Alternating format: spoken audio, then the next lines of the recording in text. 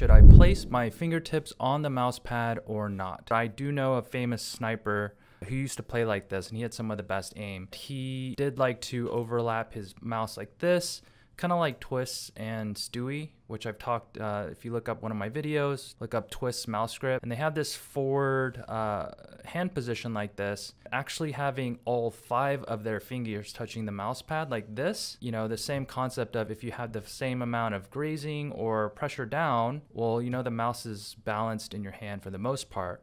So you can use this feel and this feedback, this kind of rubbing, to help you move the mouse. And then if you need to stop the mouse really quick and break it and just do these little micro motions, you can use those fingertips into the mouse pad to do so. Thanks for watching. If this video was helpful in some way, give it a thumbs up.